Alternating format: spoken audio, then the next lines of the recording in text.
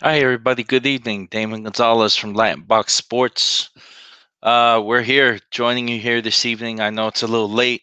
We appreciate everybody tuning in with our show. We have another special guest coming on in a few minutes. We're looking forward in talking to him. I just want to give a shout out to Joseph Carrera from Front Proof Media, Will Montero from Sidestep Boxing, and Xavier Porter from Brooklyn Fights. We had the guys on the other day, and it was pretty awesome having them on. We chopped it up, talk about boxing. It was really nice to have different media outfits, professional outfits in the sport get together and start talking about some of these fights that most of the main media stream have been posting and projecting from the news that we're getting from the promoters and the matchmakers and what's going on in the sport. Congratulations to Fight Night Live for putting on their show and streaming their show from Mexico yesterday. That was really awesome. That was pretty good to see boxing in social media. It's the best is yet to come. Tuesday we have Top Rank. Top Rank will be returning this Tuesday, so we're looking forward to the Top Rank bill. It's going to be an exciting bill with Shakur Stevenson. We have a special guest that we're trying to get on the line with us just in a few minutes. He's going to be joining us, former champion from Rochester, New York. He's now in Ways of Florida, Willie Monroe Jr. So we're looking forward for Willie El Mongoose to join us in a few minutes. So he should be on any minute with us. All right. And again, like I said, man, I appreciate everybody tuning into the Slip Punches show. We had a good live broadcast our last show. We got a couple of great fighters coming on all week, and we're just trying to stay busy. We're trying to do what we need to do to just reach out to the boxing world and put things out there. So without further ado, everybody, welcome Willie Monroe Jr. to the broadcast. Willie, how you doing, champ? What's going on, man? Just chilling here with the fam. Oh, that's nice, champ. It's really, really good to hear from you and see you, man. We just got Thank you you. online. Get some updates, man. See how Willie Monroe's doing. Oh, we're doing good. We're doing good. You know what? Let me set up here for you really quick. Okay, no doubt. On your room. Take it on your room. Like I said, everybody, we welcome Willie Monroe Jr. El Mongoose to the broadcast with us this evening. Willie's joining us from his home, and we're looking forward to chopping it up with him for a few minutes. Absolutely. Let me throw this charger on so we don't lose each other. Oh, no doubt, sir. Awesome. Awesome. Take my glasses off really quick so I don't look all too studious. That's all good. Be you. Do you. How you been? I'm good, my friend. It's been a minute, boy. How you been? I've been good, man. Just chopping it up with the family, man. Spent a lot of time with my wife and kids, during this whole COVID scare. I mean, just staying close to the family and the loved ones. Everybody's safe. Everybody's doing good, I hope. Everybody's safe. Everybody's doing good. We my family, we just overcame a house fire, but God is good. Oh, wow. Everyone's safe. We're about 3 weeks removed from it. Everyone's safe.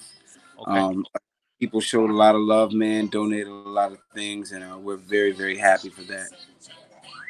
Well, Willie, definitely after the broadcast, get with me and let's talk about it and see what we can do to get some, if you need some further help and stuff like that. Absolutely.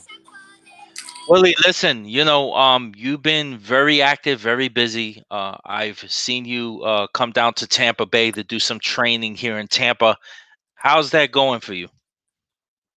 Everything's going good, man. I've been down for all of my big fights. I came down here and trained for, and I just love Florida.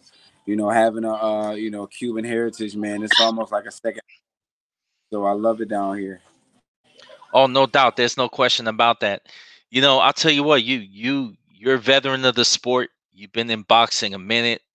Years ago, back in 2008, you made you with us?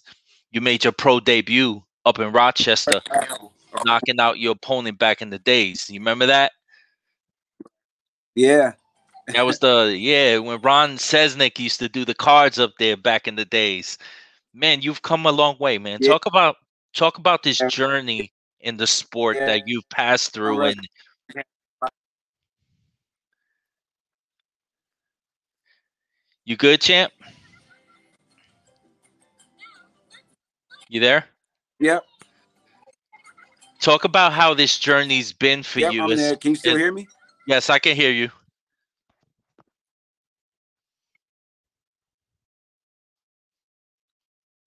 Hey, Will, you with us? Okay. Yep, I'm there. My Wi-Fi is on. I'm connected. Okay.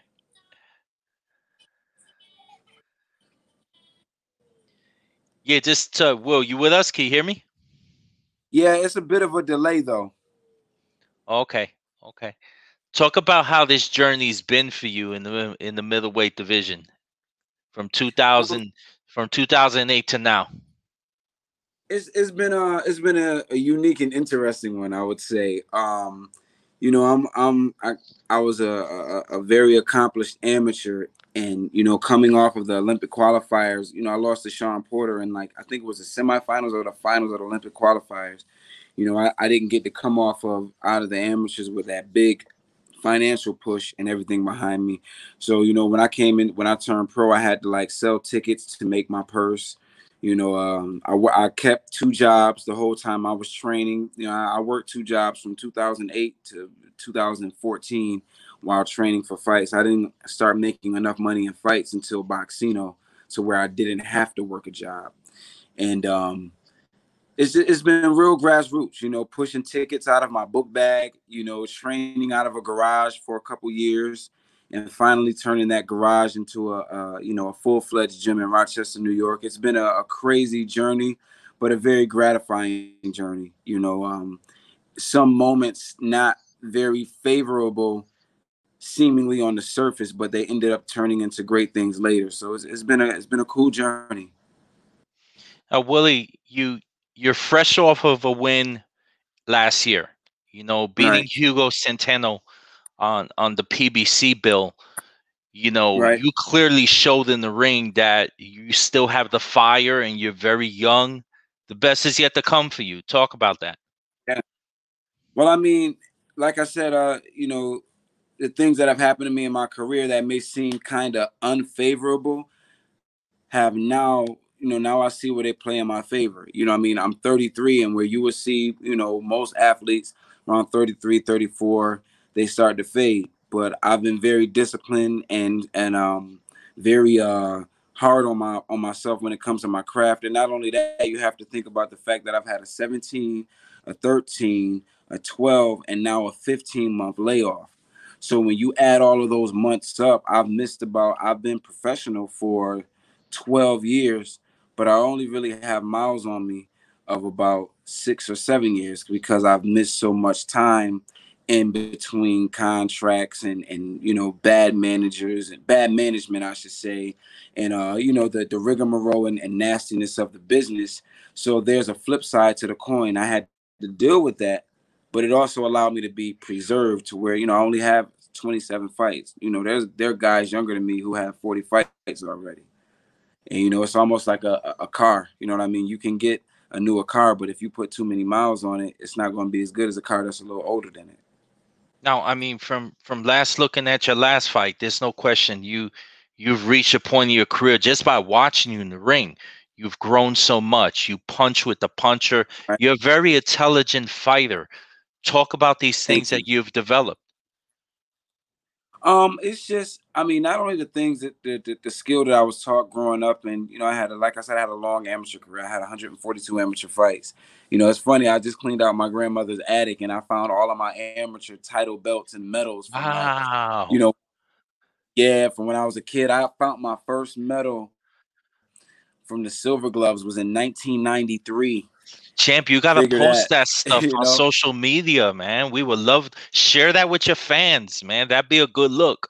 I, I put the belts, the titles and stuff. I put those in Uh-huh. my story, but it's I say that to say I have so much time in this, and then not to mention being a pro and being blessed enough to be in camps with people like Ishe Smith out there in camp with around people like him and Floyd Mayweather, or Austin Trout. I had a great camp with Austin Trout, Miguel Cotto, who else? Andre Berto, The list is Randall long. Bailey. Yeah, while I was coming up, I was able to be in camp with these guys and help them, but I learned so much in these camps, and it's made me more comfortable with being who I am. It's almost like Dave Chappelle said, it took me a while to learn how to be myself. So many different guys that I idolize, like the Roy Joneses and the Floyd Mayweathers, and and these different Sugar Ray Leonards and different guys, but it took me, 10 or 11 years as a fighter to learn how to fight like myself. And I think I'm a little more comfortable in the skin of the being the true mongoose. Champ, shout out to Armin Sands. He's joining us, heavyweight from DeBella Entertainment. Shout out to So, Jimmy and all the fellas that are watching right now online. Take what's up, us fellas? back, man. Take us back to when you were shorty. When did you and how did you get the name El Mongoose? How did that come about in your life? Well, that name came up a little later after I had turned pro. A close friend of the family named Sammy Torres. Man, me and this dude's we were cool. We've been cool for years. We did music and everything together. And at first they were calling me, my background. I have Cuban heritage in my background Yes. on my other side. So, we've always had the Latin flavor around, but for a long time as an amateur, I trained in a primarily Hispanic gym. So, my Spanish got better, and then, they were, because of my skill set, my speed, and my reflexes, they were calling me El Gato, El Gato, El Gato. So, because of my reflexes. But there was Uh-huh. a fighter from the Bronx. His name was Frankie Figueroa, and he already had Yes. the name. Yeah, he already had the Okay. name, and he made that name big for himself. So I'm like, I can't copy that name. And my boy Sammy was like, man, you fight more like a mongoose. And I was like, I've heard of that animal, but and he was like, let me show you some videos on how a mongoose fights a cobra. And after I watched one video of a mongoose fighting a cobra, I said, Uh, Or that's my name. I said, like it looks like me. It's very slick. I mean, it dances around. It's furry. It looks like a little squirrel, like it wouldn't hurt anything. But I mean, when it's time to turn up, it turns up. I mean, and they hunt black mambas and some of the most deadly snakes. that's what's up, man. That's a great story. See, Yeah, this is important. There's so many people right now during quarantine that we're all going through in our lives and stuff. This is right, great for the boxing world that we all reach out and connect like this. And it's so important. It's great to hear these stories from right. champions like you. So Thank you. so Willie, listen, we got just a couple of more things to cover, but I kindly want to ask you, reach out and connect with the fans, man. Give them a shout out, whatever it is you want to say from your heart. I just want to thank everybody who's following me, man. I'm appreciative for all of the love, man, and even the hate. You know what I mean? Because you can't have love without hate. One balances out the other. So I'm just appreciative for everything, man. Every step in my career, when I look back, I'm proud of myself, and I'm proud of the fact that I do have some hardcore fans. I have a cult following that's just like, there for me. Like, they hit me up with personal messages, you know what I mean, and I hit them back, and I'm just grateful. So if you ever hit me up with a personal message, if we've ever had a personal conversation, a heartfelt conversation, just know that it was taken serious and it was appreciated. And thank you. Champ, listen, man, I always appreciate you. You've always been real. You've always kept it real with me. Um, Definitely, man. You're just an awesome dude, and we are so blessed to have you on the show with us, man. I want to ask you a question because we just saw recently you were with five-time world champion veteran Antonio Tarver in the gym, Right, and the video was very impacting.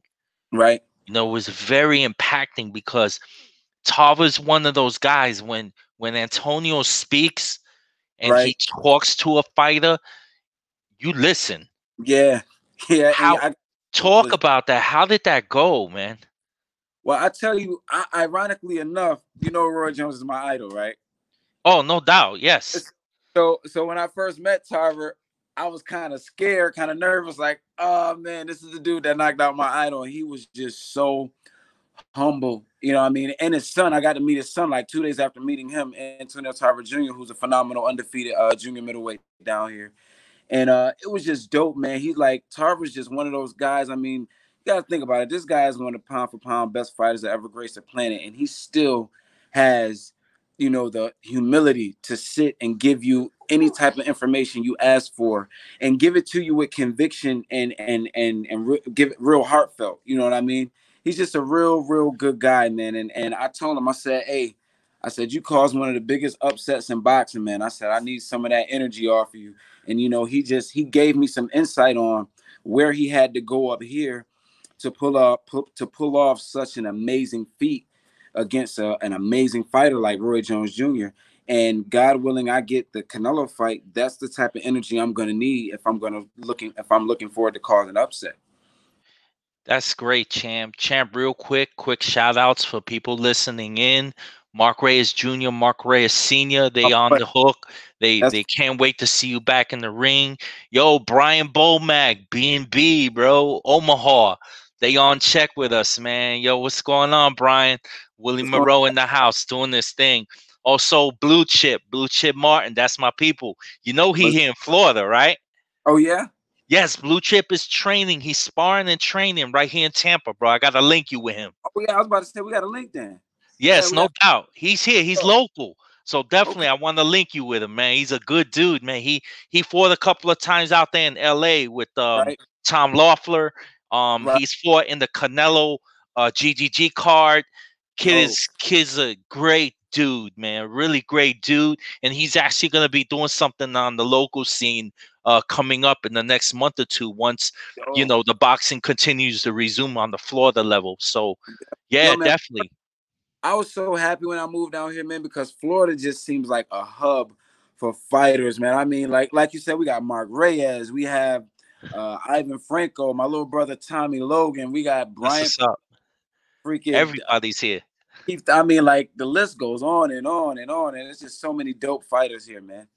It's definitely great. It's a buffet for boxing, and it's great because there's nothing like when fighters connect with other fighters because reality from all levels, from boxers to trainers to media, we're a community. You know what I'm saying? So it's definitely a good look. Willie, how can all the fans that are getting to know you and the fans, of course, that do know you, how can they follow you on social media?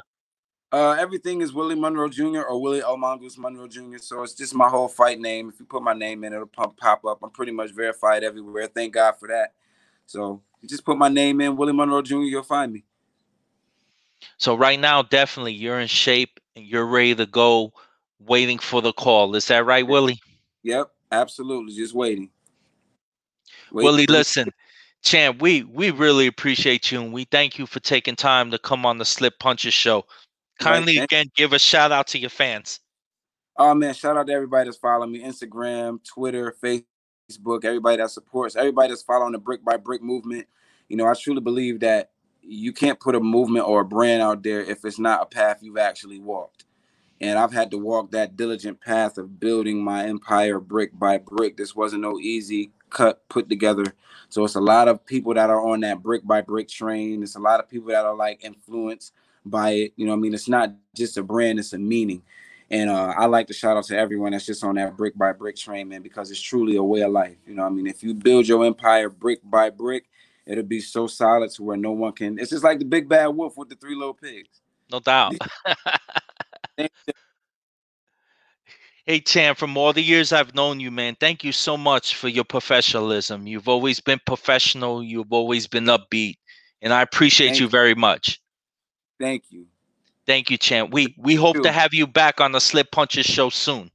You already know that, Dane, man. You've been down with me since jump. So, man, I definitely show you love and give you anything you want, man. That's a good look, Champ. Appreciate you, man. God bless you. God bless your family. And hit me up on the side so we could talk, all right? I definitely will. You remember the first thing you told me when we met in Tampa? Talk to me. You said, when the fighter sneezes, I'll be there to wipe his nose. That's right. Hey, look at your baby girl. Hi. she's looking for some attention because today's my son's birthday and he got all the attention and she's a spoiled one. So now she's looking for all Okay. the Okay. Happy birthday. Happy birthday wishes to your son and hi. attention. That's super awesome. We Thank, appreciate you, champ. You're a wonderful person. thank you, man. God bless for having me on. God bless. God bless. Take care. Bye Peace. bye. Peace. Thank you, everybody, for joining us on the Slip Punches Show. This is Damon Gonzalez from Lion Box Sports. We'll be tuning in tomorrow. You have a great evening. Bye bye.